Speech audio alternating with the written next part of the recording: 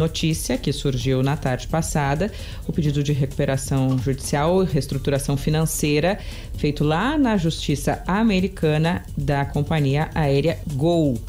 E, obviamente, isso impacta aqui no Brasil e nas pessoas que têm passagem, que têm milhas, que têm algo comprado com a Gol e que se preocupam. O que diz a companhia neste momento é que não há prejuízos, que a companhia pretende honrar tudo que foi feito até agora, desde os salários dos seus funcionários até os compromissos já firmados com passageiros, desde os passageiros apenas de carga até os passageiros que têm alguma passagem comprada pela Gol para os próximos meses. Quem tem voucher, quem tem a sua viagem de turismo, de negócio comprada, quem tem as milhas no programa Smiles, quem tem ressarcimento, reembolso, a própria pagamento de bagagem ou extraviada ou danificada, tudo isso a Gol diz que pretende pagar, que neste momento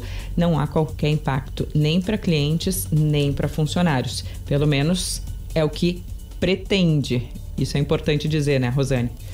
Que assim seja, né, Andressa? Porque a Gol, ela tem voos, aliás, é uma das maiores companhias. O Brasil tem 3 companhias aéreas grandes que concorrem entre elas.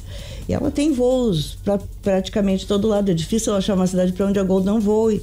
E, obviamente, o impacto é muito grande desta notícia. A notícia de recuperação judicial, ela vem com um nome, assim, todo capítulo 13, chamam lá. 11. 11?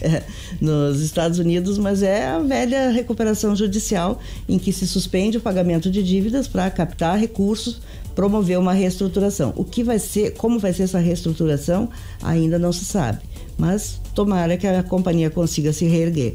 E todas as companhias aéreas passaram por um processo muito doloroso naquele período, 2020 e 2021, com a pandemia, os aviões em solo, não tinha quem viajasse, não se podia viajar, os países fechados.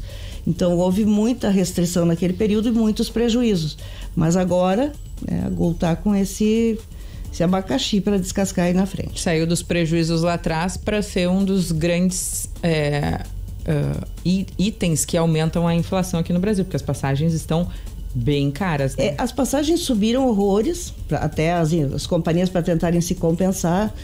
E, enfim, as outras também. Há uma proposta das companhias de se criar um fundo de socorro, mas o ministro da Fazenda, Fernando Haddad, resiste. Seria um fundo de 6 bilhões de reais, é muito dinheiro.